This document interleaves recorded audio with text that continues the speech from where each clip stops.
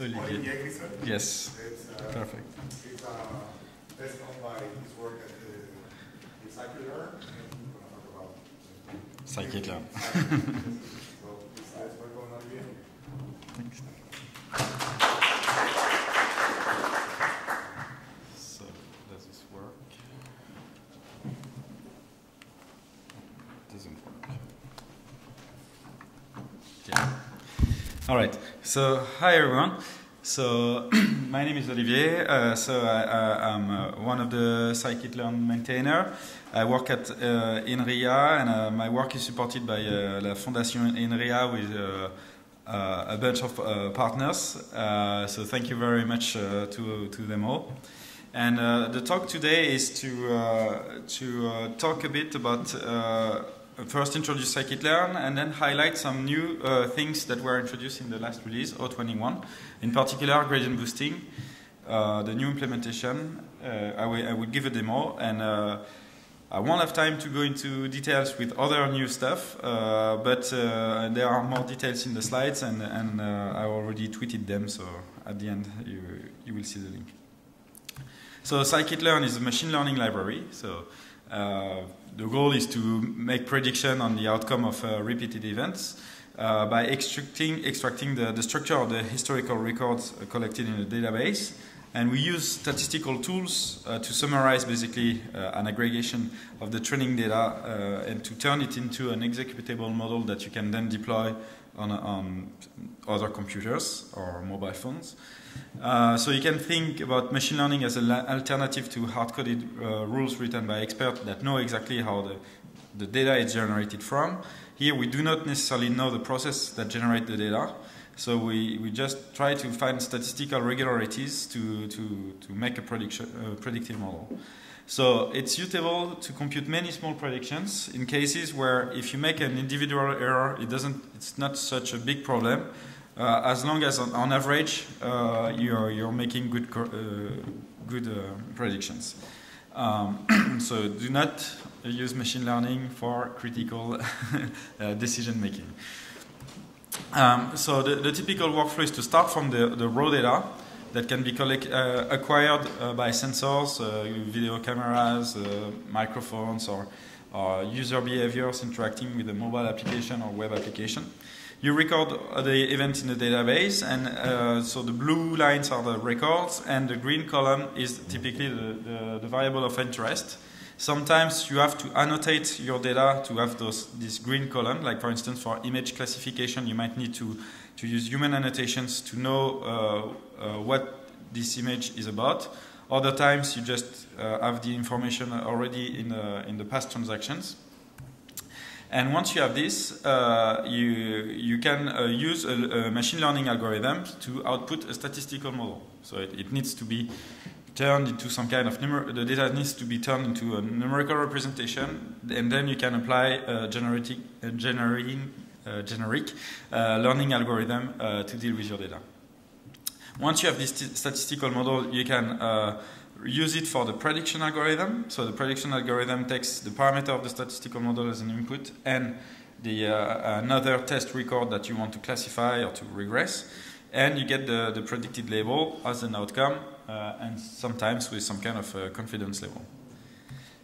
In practice, once you've fitted the statistical model, you can deploy it. You don't necessarily need to keep a reference to the original data, because the statistical model is a summary, an aggregate that will only preserve the interesting, repeatable part of the data. So scikit-learn is a library with hundreds of machine learning algorithms. We focus on classical algorithms that are good baselines that have been known for a while, and we know that they are useful. We do not necessarily implement the latest state-of-the-art of machine learning research. We leave that to other research libraries. And the goal is to provide a good baseline like for data scientists. It's open source, meaning we use a BSD license, so it can be used both in business, scientific applications. So there is no constraints. It just don't have any guarantee or by default. There is a community of hundreds of contributors per release. We do one release every 6 months or to 1 year approximately. There is a core developer team that is scattered around the world, so it's a very community project with core developers in Australia, in China, in France, in Germany, in the USA. It's implemented in Python and Cython, which is an extension to Python to have compiled extensions. And we also rely a lot on building blocks of the ecosystem, such as NumPy and SciPy, for linear algebra and optimization and array manipulation. So the main value of scikit-learn is to try to provide some kind of homogeneous, simple API with the fit, predict, and transform method that will that will expose many kinds of different mathematical algorithms under the same homogeneous API.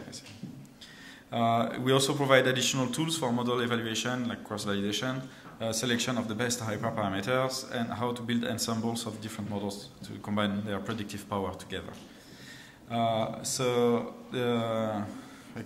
This number should be probably updated, but I think there are nowadays 800,000 unique visitors reading the documentation online, so we are moving slowly toward 1 million.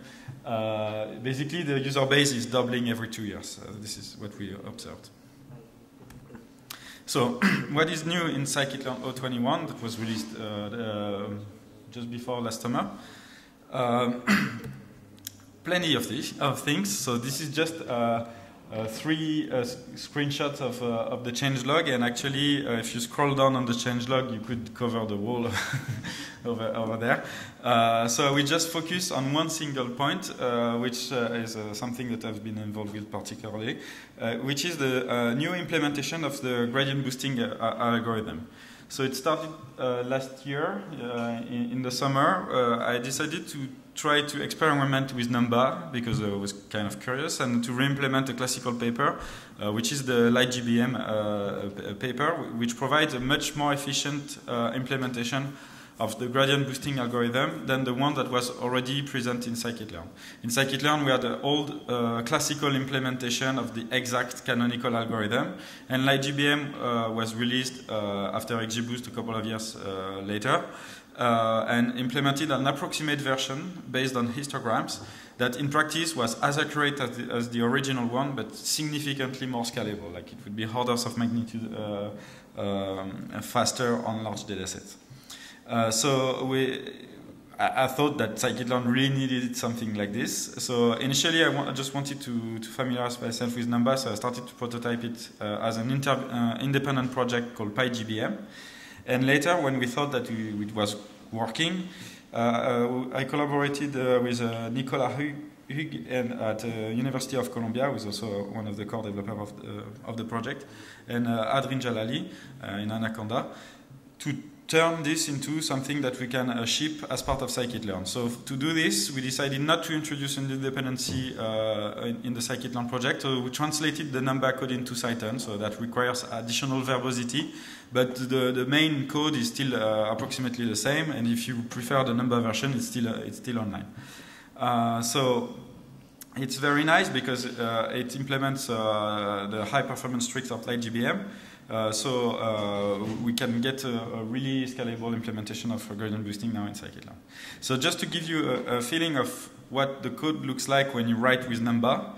So this is the code that does the binning of the data. So it will convert continuous variables into a discrete list of integers with different binning thresholds that have been pre-computed before. So this is something that is very simple. It's just a dichotomy. You look for the right bin in a list of ordered bins. And so this is the naive way to write the algorithm in Python. But if you do that in Python, you see that you have nested loops, like you have a for loop and a while loop. So this is really inefficient because of the design of Python, which is an interpreted programming language. So if we want to get native code with Numba, what you just need to do is this ngit compiler declaration, and this is actually the code that is running in PyGBM and is as fast as the C++ version of LightGBM.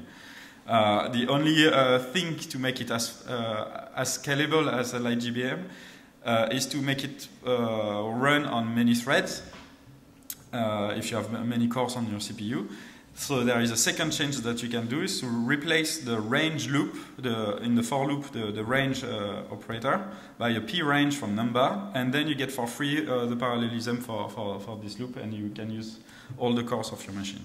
So this is actually the code that I wrote in PyGBM, and you see it's much simpler than typical C++ code. At least for data scientists, it's much more readable because it looks like Python. It's exactly like Python, but it's as fast as C++. And so that I think it brings a lot of value to the project. In practice, for scikit-learn, we had to convert it to Cython, so there are additional type declarations on top of this, but the feeling stays approximately the same. So now we have the Cython implementation directly in the scikit-learn release. So it's still flagged as experimental because we still have new features that we want to implement.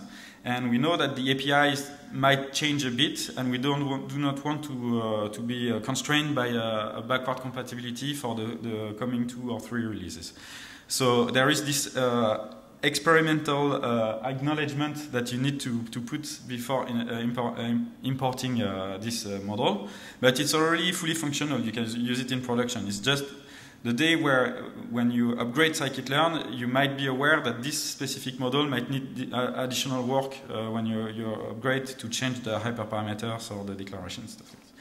So it supports classification and regression with early stopping, with a couple of losses. There are many losses that we could add for instance, quantile regression or additional things like this. We are missing some features in the last release, but some of them are already implemented in master, like for instance the support for missing values and sample weights that are being currently implemented. And we still lack support for categorical variable, sparse data, and larger binning. Maybe we will do it, but I don't know. So I think that's it. Yeah, and from a performance point of view, this is what you observe when you scale the number of samples on the x-axis. So it's between 100,000 data points, 1 million, and then 10 million or more. You see that scikit-learn is the blue line. It tracks LightGBM quite closely. Sometimes it's faster, tiny faster. And XGBoost is the green line. And at the time when we did the benchmark, XGBoost was significantly slower because it's a logarithmic axis. But apparently in the master version of XGBoost, it was optimized significantly by Intel engineers. So now I think it's as fast or maybe a bit faster. But the main point is that scikit-learn now has a fast implementation of gradient boosting directly in the library. So I would like to switch to some interactive demo. So how do we do that? Yeah. So this is a notebook that I prepared to give you a feeling on what is gradient boosting, how to use it, and what does it bring in a typical data science workflow. So I will use a traditional data set, which is the California housing regression problem. So the goal is to predict the price of houses in California. I think it was collected in the 90s or something like this. So you have these features for different neighborhoods in California: the median income, the average age of the houses, the average number of rooms, number of bedrooms, the population density, and so on, and the location in 2D space on GPS coordinates. And based on this 20,000 records, you need to build a model to estimate the price of the house in a new location with a new context, in a new environment. So first, we can split our data set into a training and test set at random. So we just keep 1,000 data points for evaluation. And we will start with some baseline. So the simplest baseline that you can think of is ordinary least squares. If you do that in scikit-learn, it's very fast, 8 milliseconds to fit. and you can compute the median absolute error, and you see that you have a 0.4 something on the test set, and approximately the same on the training set, which means that the model is completely underfitting. It's not powerful enough. And you can also have a look at residual plots. Here it's not a residual plot. It's I'm plotting on the x-axis the prediction and the y-axis the true target, the expected outcome. So those are prices in, I don't know, tens of thousands of dollars. And you see something that is really bad here is that there is some structure in this plot, which means that the loss function of the model is not matching the probability of the outcome. And there is also this censoring effect here in the true target. That is an artifact of the collection of the acquisition process of the training set. So yeah, we have to deal with it, and the model needs to be robust to that to make good prediction. So because there is this comma shape thing in our predictions, it means that the model do not really expect this kind of predicted outcome. And if we look at the histogram of the values that we need to predict on the training set, you see that it's not a Gaussian distributed thing. There is a long tail, it's skewed on the right, and there is also this censoring effect. So maybe if we can reshape it to make it more like a Gaussian distribution by taking a log, that will help the problem, the model. So in scikit-learn, since the 2 releases now, there is this transform target regressor that makes it possible to wrap your linear regression model with a function that takes the log before fitting the model and the exponential after predicting, so that you can still predict in the same space. So we do a pipeline by standardizing, and we do that. And let's see if that helps the model make better prediction. If we do this, you see that the test score has gone from 41 to 36, so it's the error has decreased.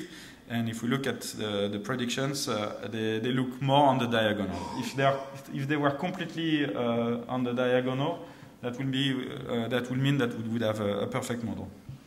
So it's a slight improvement, but still the model is underfitting. You can see that the train error is still very high. So let's give some more flexibility to the model by taking a nonlinear decision function, by just doing some feature engineering. So we can do polynomial feature extraction, and we insert this as a feature engineering step in the pipeline between the standardization and the regression step. So let's try this. It takes more time because it's creating many more dimensions, but in the end we see that we are starting to get some lower scores, and the model is starting to overfit a bit, but not too much yet. And if we look at the predictions, they are getting more and more on the diagonal. So I could have tried to train a neural network, and actually you can get slightly better accuracy, but it's taking 1 or 2 minutes, so I don't want to do that during the demo. But even better than a neural network, we can use decision trees algorithms that tends to work well on this kind of tabular dataset. So here is the random forest regressor with 100 trees in the forest, and I use 2 threads on my laptop to fit it. So it takes a bit more time because it's a more complex model, but in 6 seconds I have a model. And now the error is below 0.2, so it's significantly faster. Look at the predictions, you see it's more and more on the diagonal. There are less, the number of outliers, of diagonal outliers, is decreasing significantly. The problem with random forest is very popular, very easy to use, but in general that yields very big models. Like this model, just for this small data set, has created trees, 100 trees, and in total they take 150 megabytes in memory. So if you want to deploy that on a mobile phone, that might be a problem. Furthermore, to make some predictions, so here I'm just making prediction on a test set with 1000 records, you see that it's not that fast, so it takes 147 milliseconds or 150 milliseconds just for 1000 predictions. So it might be a latency issue. So an alternative is to use the gradient boosted trees, and especially the new implementation histogram of the histogram version. So the same import statement as previously. If I fit it, it's slightly faster than the random forest, and it's even more scalable, so 3 seconds.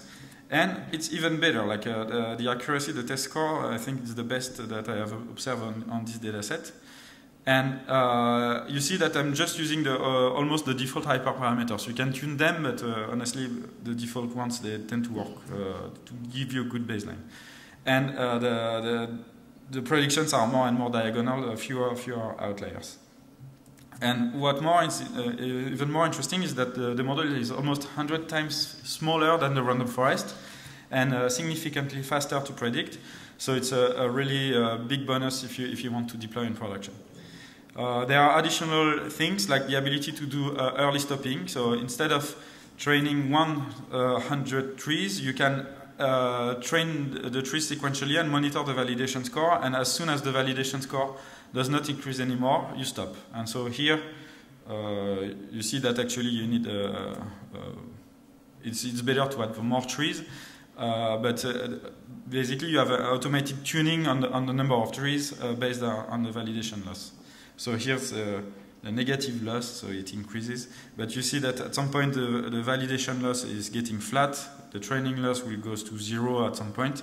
But here you can stop because you're not making any progress anymore. And so you have an automated way to stop the algorithm to keep a small model that predicts fast. So I think I will stop here for the demo. Yeah, just one more point. There is a tool which is called partial dependency plot in scikit-learn that makes it possible to get an insight on how different variables impact the decision function. It's very efficient for decision tree models, so it's directly implemented in scikit-learn. So for instance, here we see that the median income has a linear impact on the target variable, whereas the average occupancy of the houses in the neighborhood has this kind of saturing effect, so it's a nonlinear marginal impact. The house hedge alone has very little impact. You see there is a slight positive trend, but it's not very important. The average number of rooms the same, but if you combine the house hedge and the average occupancy together, you see that you have this non-negative interaction between the two variables. Here you have some kind of effect, which means that when the two are above, the average occupancy is below some threshold and the house edge is above some threshold, there is a very large positive impact on the outcome. So it gives you some insight on what the model has discovered in the data. And it's very fast to compute, so have a look. Okay, so let's go back to the slide. So I will skip the old version. I just want some closing words. So also during the last iteration, we made a lot of effort to contribute to the upstream ecosystem of Python. We did some work on multiprocessing, parallel computation, and we had the opportunity to fix many bugs in the standard libraries, the causes of deadlocks. And so we had a backport for scikit-learn, but it's also included now in Python 3.7 and 3.8. And actually, Pierre, we're going to talk a bit more about this.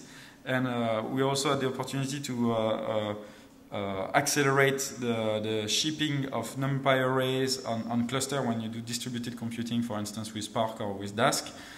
And so this is like infrastructure work that is also very important for scikit-learn. And so it's good if we have financial support to work on the long term on scikit-learn, because then you can also invest more in fixing upstream bugs that otherwise nobody would be interested in fixing them. So I just want to thank you again, the partners. Thank you, the community. So those were scikit-learn sprint in Paris in the diagonal, a sprint in Austin, in SciPy in Austin last year, and a sprint in New York with the women in machine learning and data science. So that's a very nice community to work with. So thank you, everyone.